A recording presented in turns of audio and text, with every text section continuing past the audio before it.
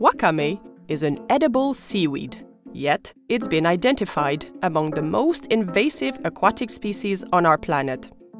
In one European country, the power generation industry spends more than $10 million annually trying to stop the Australian tube-worm clogging up cooling water intakes.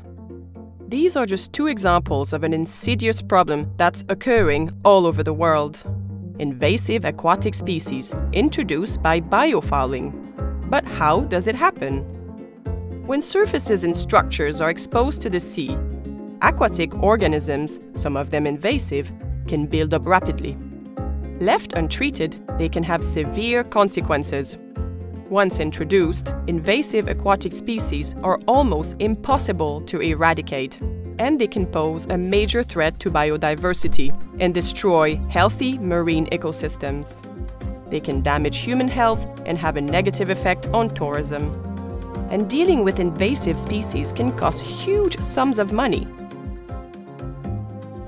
A range of key maritime sectors and activities, including shipping, oil and gas, renewable ocean energy, recreational boating, deep-sea mining, aquaculture, and fisheries, can be affected by biofouling and spread aquatic invasive species.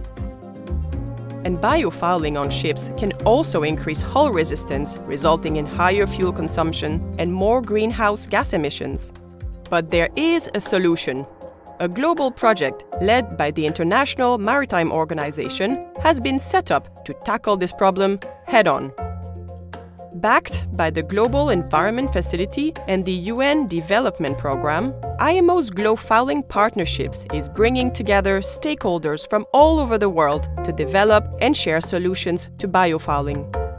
Working closely with pioneering countries, industry, and institutional partners, Biofouling Partnerships will raise awareness, foster research and development, share best practices, including IMO's own biofouling guidelines, and help promote technical solutions. So if you want to help protect biodiversity and be a part of the global solution, see how the Biofouling Partnerships project can help you.